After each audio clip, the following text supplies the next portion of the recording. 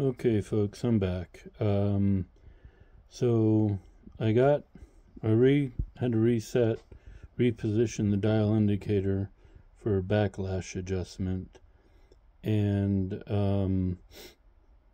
when I checked, even starting from 0 lash, once I got that carrier bearing preload, it was again about 15 thousandths. It was just past the 12,000 spec.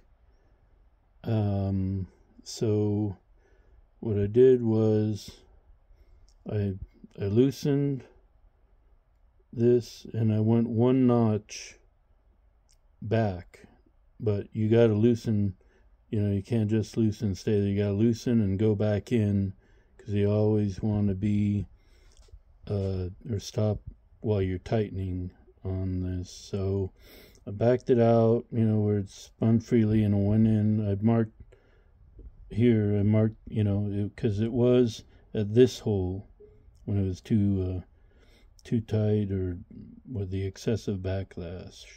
So I came back and stopped it at this hole, and got my dial indicator, and it's now at 10 thousandths. And I'll attempt to show you here. See, and then I heard it, and you can hear the backlash. So right at 10 thousandths, 9 thousandths. So I'm happy with that. So from here, I'll lock tight and retorque the cap bolts, okay, and then I'll run a pattern to make sure my contact patch is good and everything jives.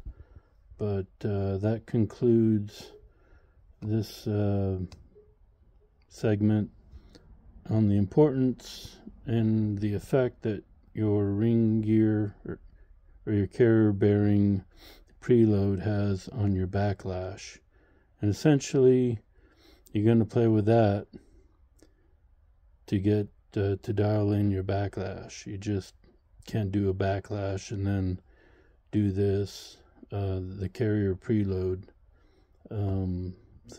Thanks for watching. I hope this information is helpful.